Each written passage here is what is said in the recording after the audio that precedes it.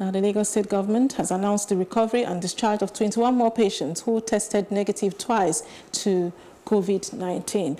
In a statement on Sunday, Lagos State Governor Babajide Sanwo-Olu said that 469 patients had now been managed and discharged from the isolation centers, and this included 4 females and 17 males, all Nigerians, bringing the total number of successfully managed and discharged cases in the state to 469.